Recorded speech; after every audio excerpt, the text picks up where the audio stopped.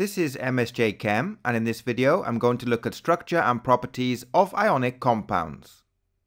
So let's start by looking at the structure of ionic compounds.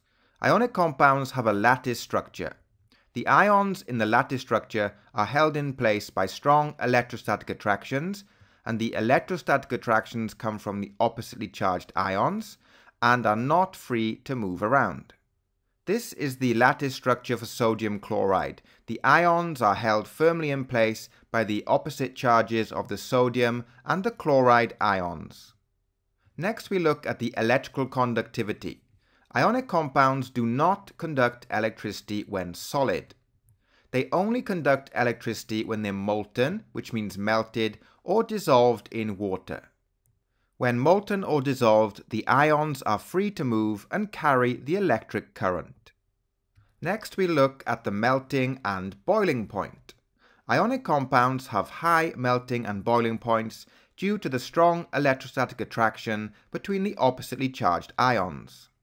For example, sodium chloride has a melting point of 800 degrees C. The higher the charge and smaller the ionic radius of the ions, the stronger the electrostatic attraction and higher the melting point. Next we look at solubility. Ionic compounds are soluble in polar solvents, such as water.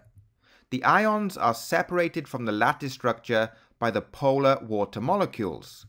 The ions become surrounded by water molecules. They become hydrated. This diagram shows the hydration of a sodium ion.